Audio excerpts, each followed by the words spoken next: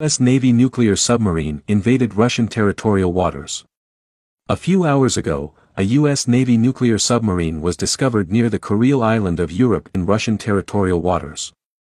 A foreign submarine carrying nuclear weapons could have been in Russian territorial waters for several days, but in the end it was successfully detected and expelled from Russian territorial waters using special means. According to the Avia.Pro news agency, an American Virginia-class nuclear submarine was discovered today at 10:40 a.m. Moscow time in the Pacific Fleet exercise area off the Kuril island of Europe.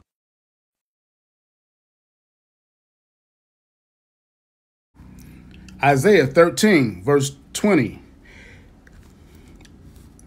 19th verse I'm going to start at.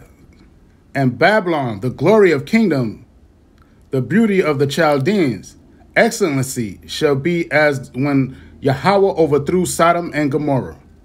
It shall never be inhabited, neither shall it dwell in from generation to generation.